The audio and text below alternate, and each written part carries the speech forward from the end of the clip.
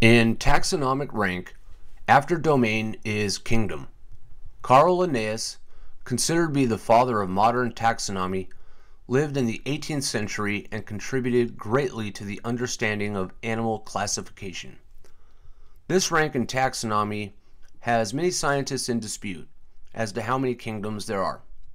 The prevalent opinion is that there are 5. They are Monera, fungi, Protista, plants, and animals. Aristotle, an important ancient Greek polymath, divided all life into either plants or animals. Modern scientists have learned that there are many more distinctions. We will examine the 5 kingdoms system, which was developed in 1969 by American ecologist Robert Whittaker. Monera is Greek meaning solitary, as they are unicellular organisms with no cell membrane. Bacteria is an example of this taxonomic kingdom. An exception to this rule is Cyanobacteria, which are classified elsewhere as they obtain their energy through photosynthesis. Fungi is any organism such as yeast, mold, and mushrooms that acquire their energy by secreting digestive enzymes which break down large molecules into smaller building blocks. Yeast is used in the fermentation process to produce alcoholic beverages, while mold is larger and takes on a fuzzy appearance, especially on food.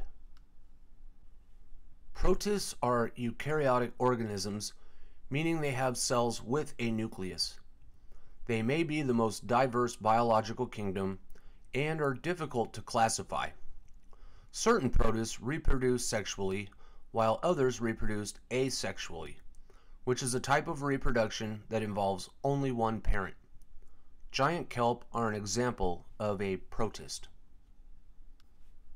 Plants are primarily multicellular and derive their nutrients from soil and their energy through a process of photosynthesis, which is a conversion of light energy into chemical energy. Most plants reproduce sexually, although this is not always the case. There are over 300,000 species of plants, from the watermeal at 0.2 millimeters to the giant sequoia, which can have a diameter at the trunk of 36 feet. Animals are multicellular eukaryotic organisms. Although there are exceptions, the majority of animals consume organic material for energy and sustenance, breathe oxygen, and reproduce sexually. Of the 1.5 million species of animals, about 1 million are insects. They can grow enormous, with the blue whale growing in excess of 98 feet long and weighing 173 tons. In the next video, we will discuss the rank called phylum.